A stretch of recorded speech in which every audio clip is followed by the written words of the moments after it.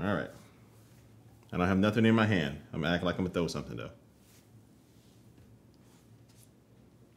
Always works. Oh, and you ain't no fool. And she is shedding like crazy. I'm just gonna leave the hair, whatever. Hey, what's up guys? Soldier knows best here. So this is my review of the Logitech ERGO K860, and this is an ergonomic keyboard that Logitech has created, and it seems like they release a new product almost every single week. But I'm going to be giving my review of this keyboard straight to the point, nothing too fancy, but I have been using this for a month and I really do like it, so let's talk about it. So first, let's talk about some of those basic Logitech features that we come to expect. So this keyboard can easily allow you to switch between multiple different computers or devices. So I have this paired with my Windows gaming computer and also with my Mac that I use for my editing. And so you can pair this with your devices either via Bluetooth or using the unifying USB receiver that comes with the keyboard. And switching between your devices are really simple just by using the 3 buttons at the top of your keyboard to do that. And this also works with their Logitech Flow software. So if you do have a compatible Logitech mouse, this allows you to simply drag the mouse cursor from one screen over to another screen of another computer, and then now that computer would take control of the mouse and also the keyboard. And all of these software things can be controlled with their Logitech Options software, but let's get to the main reason why this keyboard is great, and that is the design of it. And you can see it's kind of shaped like a wave in the ocean. And so Logitech spent a lot of time trying to find the right angle, the right curves, and just really everything with this keyboard to make sure that if you are using this to type for a very long time, you're not gonna get a lot of stress on your wrist and your hands. And that's because it does have a very nice significant curve that actually splits up the keyboard into 2. And it really does look like you can just break a keyboard in half with your bare hands and place it down and it will look similar to this. And the folks over at Logitech did tell me that they actually did just break a keyboard in half during their testing phase to kind of get a sense of what they were trying to accomplish with this. But yeah, they did a lot of testing with a lot of people. And I have to say, just from my time with it, again, for a few weeks, it is something that is very comfortable. And then when you look down on the keys that are right there at the split, you see that some of them do have an extra kind of extended key there. So you can still press that in to activate that particular key,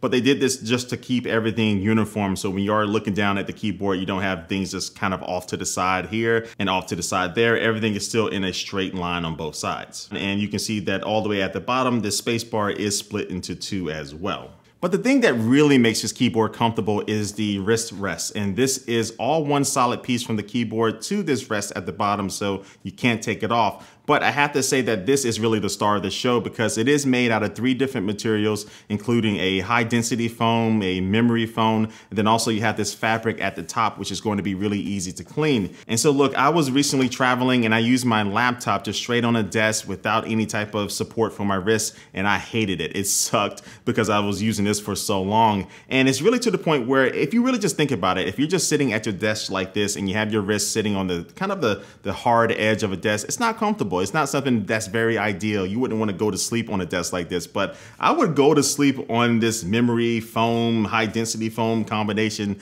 that Logitech has going on here. And I actually joked with them a little bit saying that if they made a pillow out of this material, I would buy it. But one thing I do have a concern with is just that it's not removable. So it is just one solid piece with the keyboard. So if you do accidentally like scratch it up, maybe with your watch or something randomly, or you really just kind of tear it up somehow, you can't really replace it. You have to replace the entire keyboard, which could suck. Now, don't expect this happening to many people, but you never know. Now, one of the things that Logitech also talked about is just having the proper posture with the keyboard. So the curve actually helps keep you at a really good upright angle, and you want to kind of keep your arms kind of straight going towards the keyboard, and you don't want to have them at like angles and things like that because that can cause strain. And something else to help with this is that the keyboard has a couple of pegs on the bottom of the wrist rest. So you have kind of a smaller peg to raise it up just a little bit, and then you have a larger peg there to kind of raise it up to the highest level. And I find with doing this, and also kind of another trick to know, is that just raising and lowering your chair